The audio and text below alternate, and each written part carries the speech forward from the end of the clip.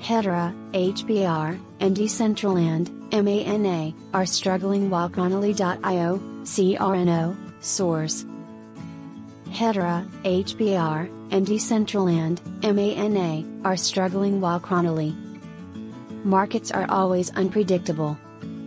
Any experienced investor will tell you that, and many a fortune has been squandered by fools who thought they could outwit the market but failed. That said, there's a lot of insight to be gained by watching trends over a period of time.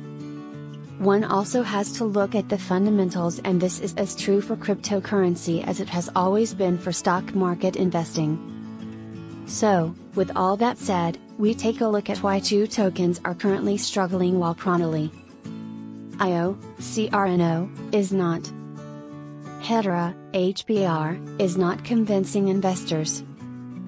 Most altcoins, including HEDRA, are underperforming in the market, HBAR. Prior to the recent cryptocurrency crashes, the HEDRA, HBAR, team reaffirmed its commitment to improving the project's outlook in order for investors to pull in their hard-earned money. Within the next few months, the team hopes to reach a $1 goal. It is still unknown whether the team will be able to meet this goal. HEDRA is the most widely utilized enterprise-grade public network. The decentralized economy is powered by the native token, HBAR. This token can be used to pay for goods and services on the HEDRA protocol.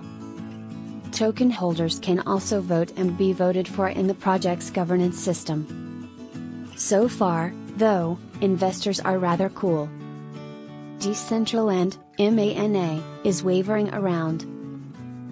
Decentraland, MANA, has experienced a much more difficult summer than most.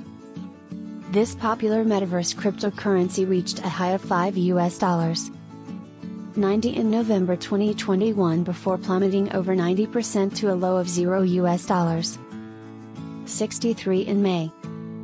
It has been swinging up and down since then without anything like a bull run appearing to take hold.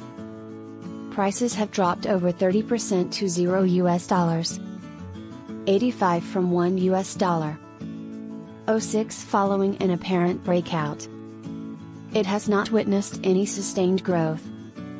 There's still a chance that Decentraland, MANA, will have a bull run as it has not touched all-time lows yet, but we could see a further slide to $0.65 $0.70, and possibly lower, if these levels don't hold.